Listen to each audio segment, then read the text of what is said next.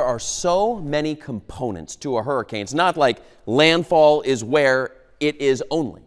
I mean, we're dealing with tornado warnings. We have been all day long. Look what's going on right now. I bring it back. The eye is still offshore, but it's continuing to push its way on in. The winds have already started picking up. I mean, look, here's all the tropical alerts. Basically, the entire state of Florida, for the most part, has either a hurricane warning, tropical storm warning. It's going to be around for the next day or so. This is the severe thunderstorm watch box with active tornado warnings on the eastern side of the state. So it is very, very active. So you have all kinds of components to a hurricane. You have the winds that you're seeing like this in this picture. You have the severe weather. You have, of course, the rainfall flooding. But we want to show you something. Let's talk about the most deadly part of this, and that is the storm surge flooding. So here in the Next Weather Sphere, we like to give you a little bit of a different look and ways that you can visualize things. So we're going to use this house, which is basically to scale.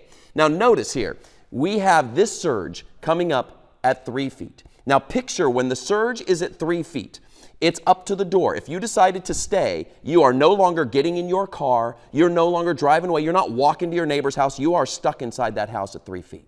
Yeah, it's at 3 feet. Let's take it on up to 6 feet, okay? Now you have things floating around. Your trash cans there, they're floating around, pieces of wood, you name it. Your bottom floor of your home, completely washed out. You must go upstairs. If you're in a single-story house, you have a big problem. Okay, you are up into the attic and into the rafters. And again, this is at 6 feet.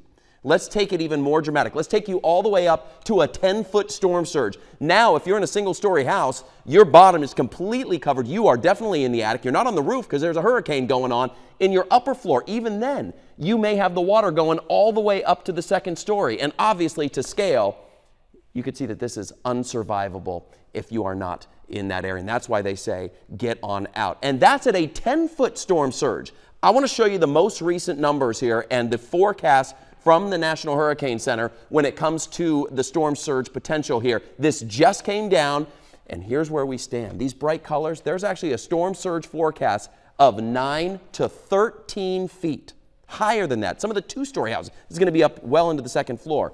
Tampa area, 6 to 9 feet now, 8 to 12 around Fort Myers. That's why we're looking at this as just a monster. And those people that chose to stay, that is a poor, poor choice to say the least. Even on the eastern side of the state, there's going to be some storm surge flooding. So that's what we're going to be watching for you.